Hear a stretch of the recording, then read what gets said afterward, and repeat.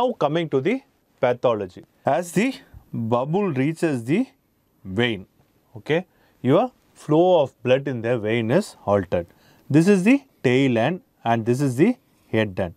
The forward flow is decreased and there is an obstruction of flow and the clot formation occurs at the clot end.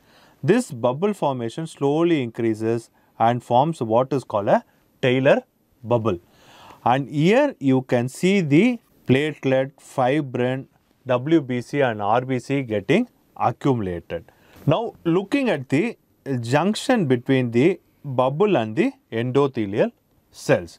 If you look here, the endothelial which was oxygenated now becomes blue. This is called the blue endothelial cells, and ischemic penumbra happens with the endothelial cells, and here you can see the fibrin clot formation happening and the blood flow is sluggish here, and the forward flow there is going to be reduced blood flow.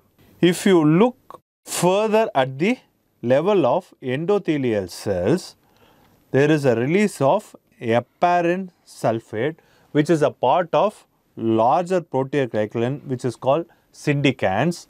Then what happens is a connection between the emboli and endothelial cells happens and there is a mechanosensory response and your complementary and inflammatory mediators also will be activated and there is a thromboinflammation in the venous system. Now what happens when the venous air embolism gets into the right atrium through the superior and the inferior vena cava? It passes via tricuspid valve into the right ventricle. From the right ventricle, it goes and obstructs the pulmonary artery. If this right ventricle is obstructed, your pulmonary blood flow will be halted and there is going to be right ventricular dysfunction. And smaller bubbles may obstruct pulmonary capillaries also, leading to pulmonary vasoconstriction, obstruction as well as capillary leak. This is the usual course. What is a retrograde venous embolism?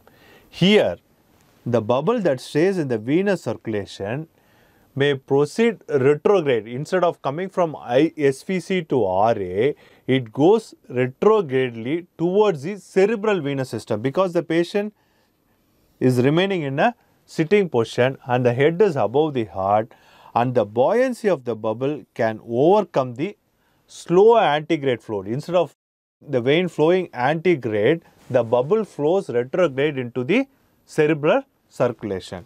And larger bubbles are more buoyant than the smaller bubble. So if there is a larger bubble, they are more likely experience retrograde flow and cause a venous cerebral air embolism, which is really bad. This cerebral embolism can lead to mental status changes, seizure, focal neurologic deficit and shock.